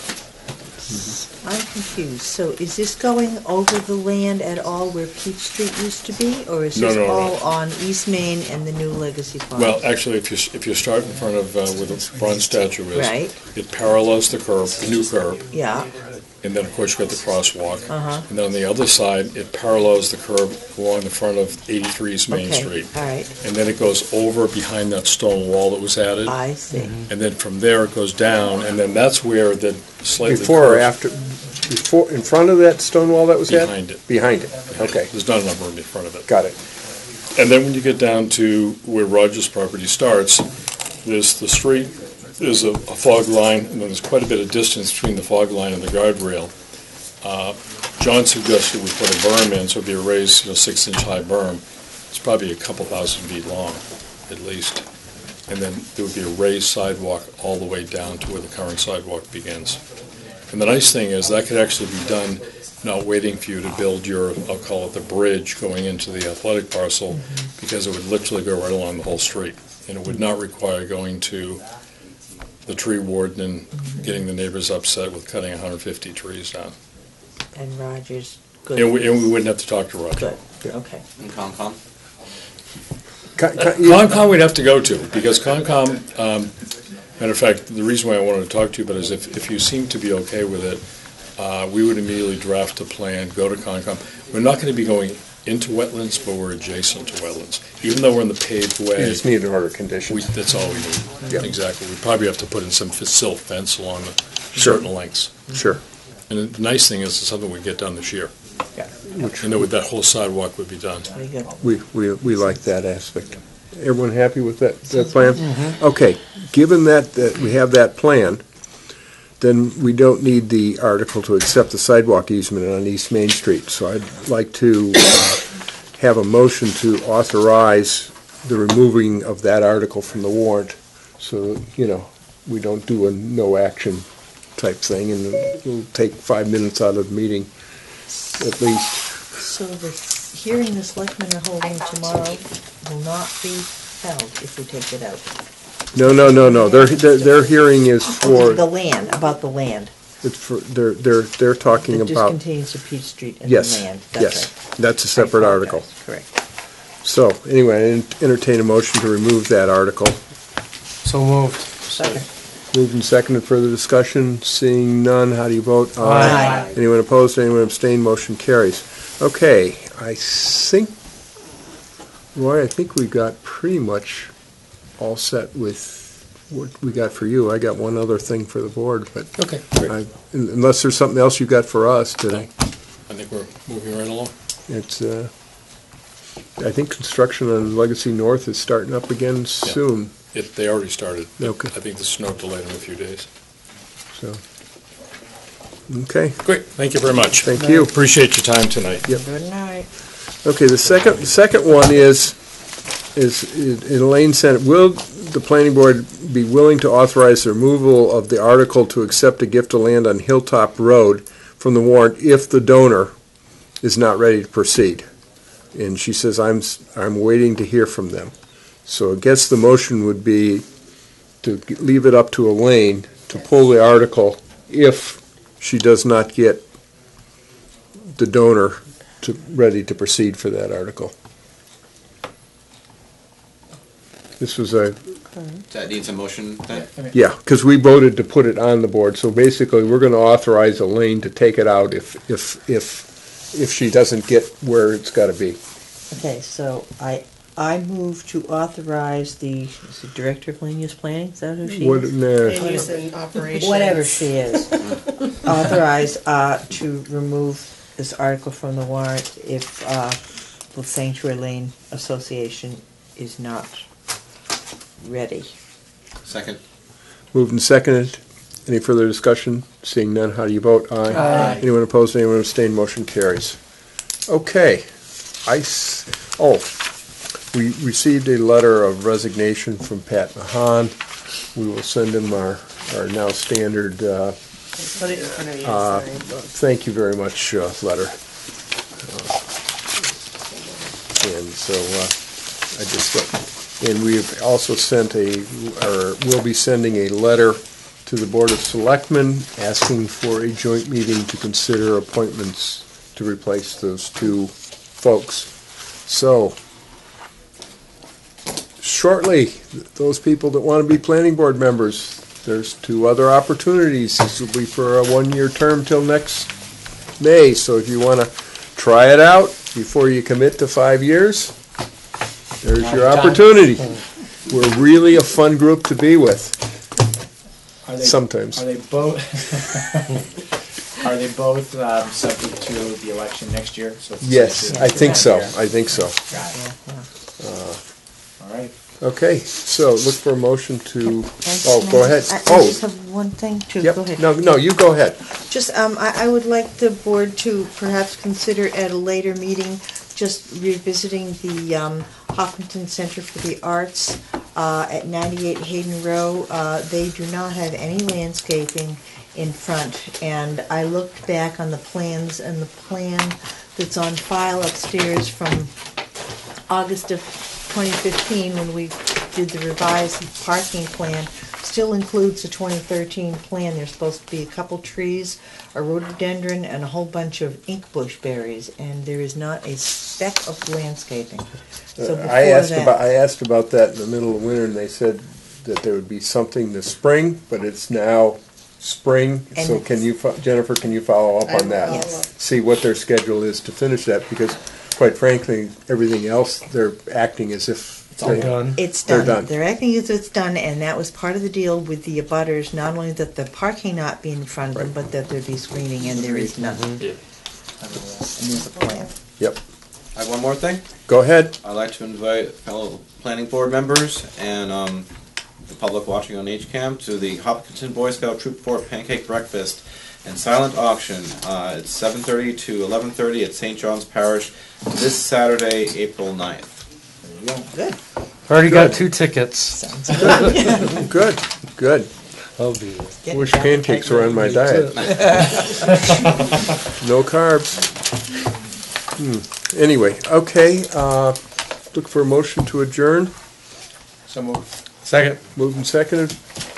Any further discussion? Seeing none, how do you vote? Aye. Anyone opposed? Anyone abstained? Motion carries. We'll see you, what is it, next week? Monday. Next Monday. Next Monday.